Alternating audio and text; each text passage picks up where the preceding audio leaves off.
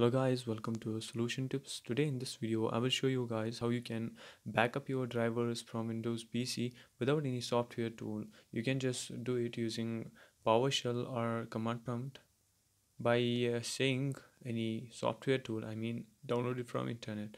Now in this particular video I will show you the case of PowerShell. So first of all, start PowerShell using administrative privileges, and once it starts up, what you have to do is to first let's create a backup folder where we store these drivers.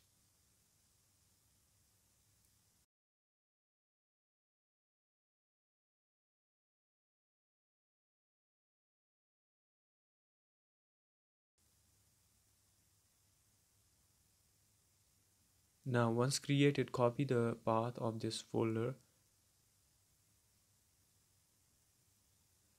Now go back to PowerShell and type this command displayed in the screen, or I can just spell it like export hyphen Windows driver space hyphen online space hyphen destination space, and then insert the path of that folder that you have copied.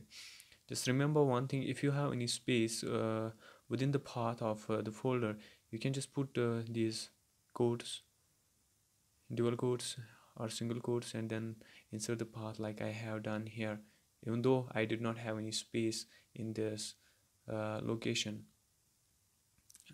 address. So once this command is successfully written, you can just hit enter to execute it.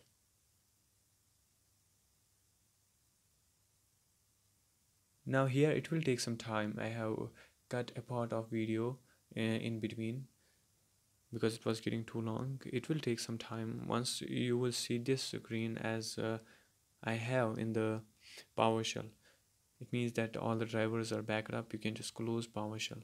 Here are the drivers that have been backed up.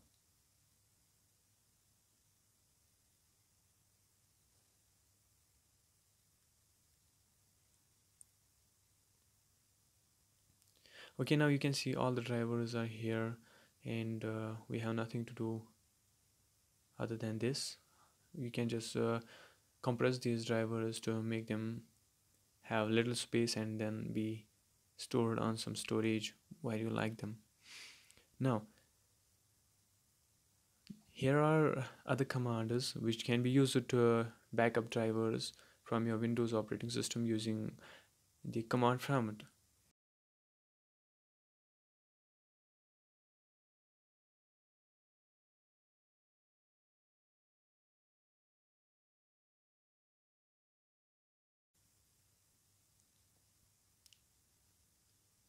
Now we can restore these drivers either by going to a device manager. You can just search it or press Ctrl X and then look for the device manager there. Once it is open, you can just do like what I am doing: right click and then click on update, then browse from your computer, and then choose the location where you have backed up your drivers. It's not needed now, so next time you will not be asked to choose the path again.